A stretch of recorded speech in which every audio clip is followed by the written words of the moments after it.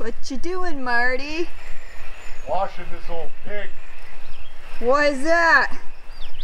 It's filthy. You think maybe we're gonna camp in it at some point? Unless we get a bus. Yeah, we gotta have something to sleep in out in the desert, right? That's right. Tent's not gonna cut it. I ain't freezing to death during the night, cooking to death during the day out there in a tent. Not to mention it might be kind of difficult with the 3 dogs. You can't really just leave them hanging out in a tent all day long.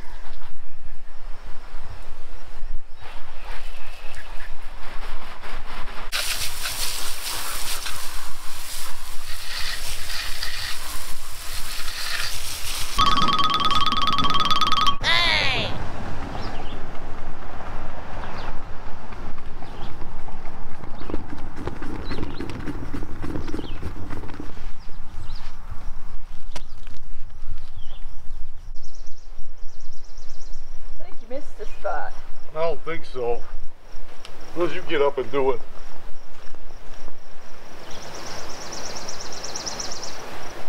Nah, I think I'm gonna lay here and take a nap. Go figure.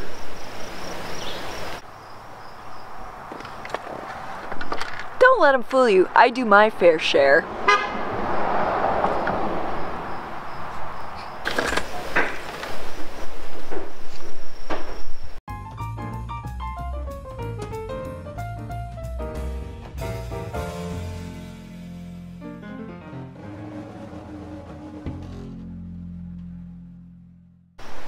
Hey sightseers, Sightseeing Sal here, and as you can see, Marty's busy spiffying up the old fifth wheel while I'm laying back and soaking up some sun here on this sunny Sunday day.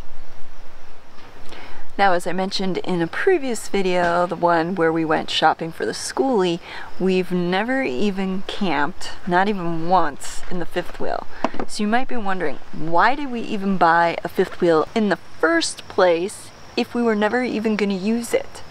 Well, that's not exactly what our intention was when we set out and bought the thing to begin with. Here's the deal. The whole reason we bought the fifth wheel in the first place was because we were looking to downsize. I know, that makes no sense in light of a recent announcement where we're looking to buy a schoolie, because of course a schoolie is going to be a lot bigger than this fifth wheel that we have. You have to remember, when we got back from our second time out in the desert, we had traveled with the diesel pusher. It was a 34-footer. Class A Gulfstream, and we were pulling the Prius behind on a car hauler, and it took up a lot of space. I mean, it was 40 feet, probably 45, 46, Marty says, of length, and there were a few places that we weren't able to access because of our length. Now, I know what you're thinking. When you're boondocking, it doesn't matter, and that's right. When we're boondocking, it doesn't matter. You can stay in whatever size rig and you don't have issues, other than if you're trying to go off-road and you got this beautiful Class A, you may not want to, because stuff has a tendency to shake, rattle, and roll and possibly break. But aside from that, when we were traveling with the big rig, there were a few state national parks we couldn't get into because of our length. A lot of those parks aren't equipped to handle big rigs, and so like Joshua Tree, that was one place we wanted to stay, and they just didn't have enough sites accessible for big rigs, and so that was one of the reasons why we decided to downsize. Also, the other thing you have to keep in mind is that when we were out the first time around, we didn't bring a vehicle. We just had the Class A, and we found, big lesson learned, that you don't go traveling without some other modes of transportation, because you need to run for groceries. If you want to go crawling out in the desert, you're not going to drive your diesel pusher out there. And so, second time around, we dragged the Prius along. You got to tell them about, we did buy a moped that was owned by some movie producer that they wouldn't tell us who it was, but... Oh, yeah, we did. The first time around, we did buy a moped, and Marty used that to tool into town The thing barely did 35, 40 miles an hour. And he's driving got us groceries out in the Salton Sea to the Family Dollar. And it was owned by a movie producer. The guy wouldn't say who, but apparently it was in mint condition. It was an 87 Yamaha with 30 some miles on it. Yamaha RAS moped with 30 original miles on it. It was like brand new. Yeah, so that was our first set of wheels when we were out traveling. Well, then the second time around, we dragged the Prius along. Well, you ain't gonna get out in the desert too far with a Prius. You can't do a whole lot of off-roading with a Prius. And so we ended up, for Christmas, Marty surprised me by buying the 2 Fat Tire mini bikes. Well, the Fat Tire mini bikes, we ran into an issue when we headed out to Death Valley because they're not street legal. And in Death Valley, they don't let you drive around with non-street legal vehicles on any of the trails or dirt roads or anything like that. And so when we got back, we really sat down and looked at it and said, what do we want to accomplish? What do we want to do? And one of the biggest things is get out in the desert, get off-road, and access places that normally you wouldn't. Even if it means parking at a spot and backpacking in part of the way. Well, that's where the fifth wheel came in.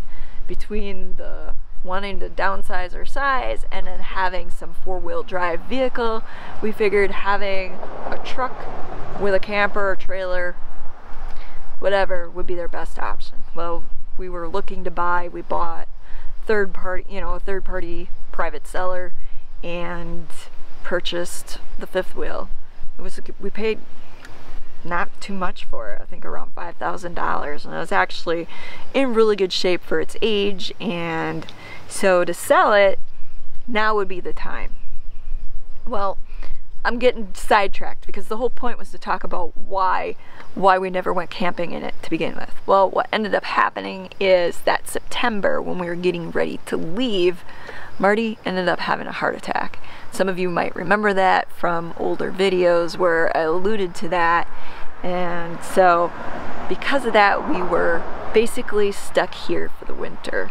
His doctor had a series over 6 to 8 months worth of doctor's appointments and exams and follow-ups and all that, trying to figure out why somebody his age and in his seemingly good health, why somebody like him would have a heart attack.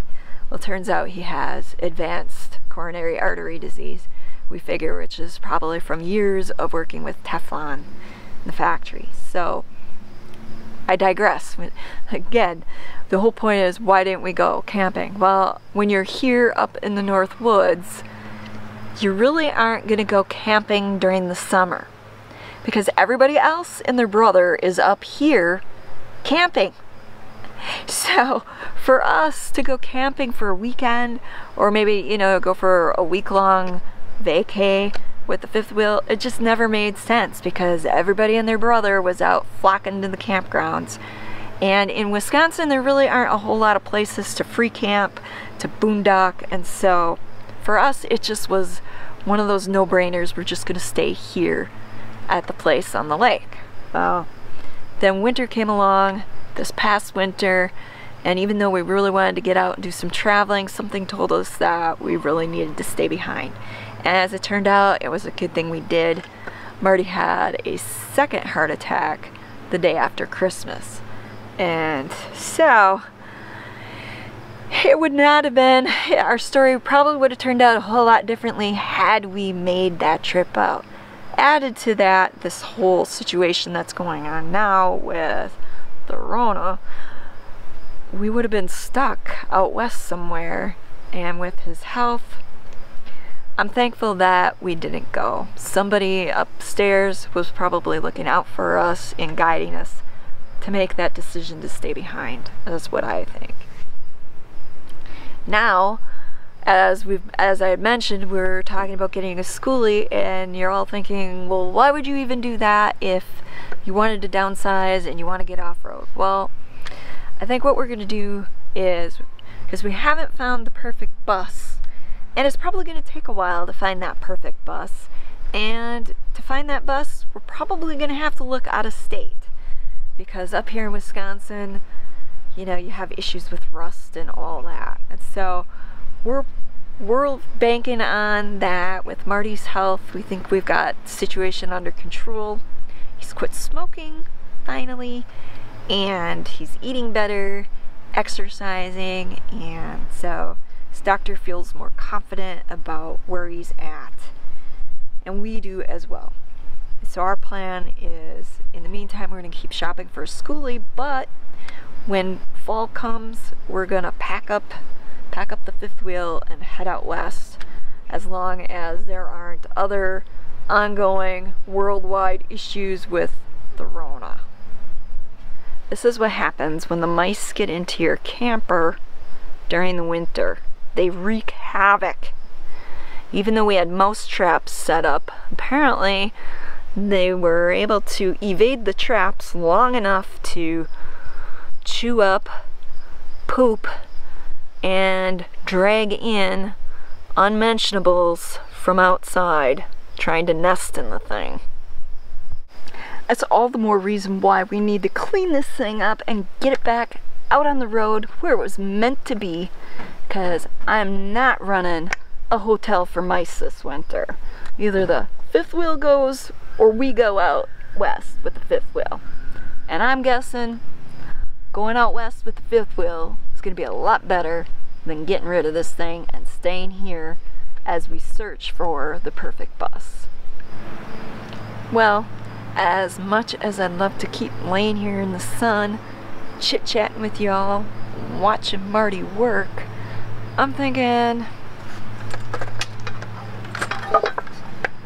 I got some stuff to clean up, because who wants to be frying eggs in a frying pan? That mice were leaving their turds behind. So this is the part where I come in and do my part with the domesticated stuff,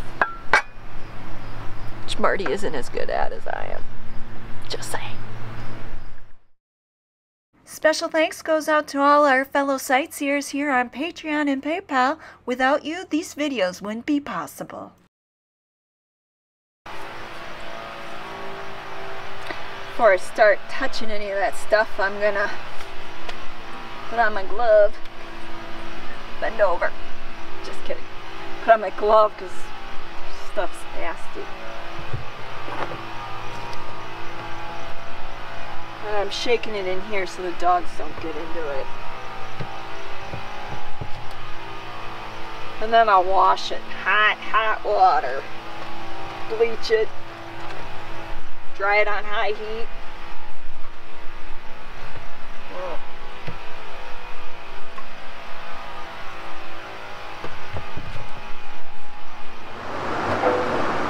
Well, now that I got this under control, pretty sure I can go back to chillaxing.